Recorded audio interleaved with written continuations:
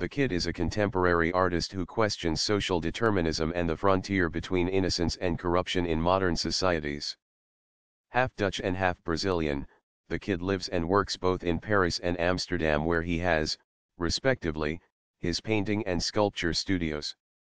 The Kid's socially committed and thought-provoking artworks include wall-size blue Bic ballpoint pen drawings, charcoal drawings, and oil paintings, as well as controversial handmade hyper-realistic life-size silicon sculptures and installations.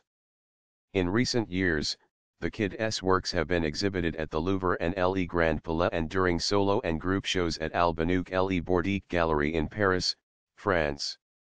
Through the social and political dimensions of his subjects and due to an influential collector's international audience, the Kid has also become a committed supporter of the leading international non-governmental organization Human Rights Watch, in particular for its fight against social discrimination and juvenile justice, two repeating themes of the Kid's artwork.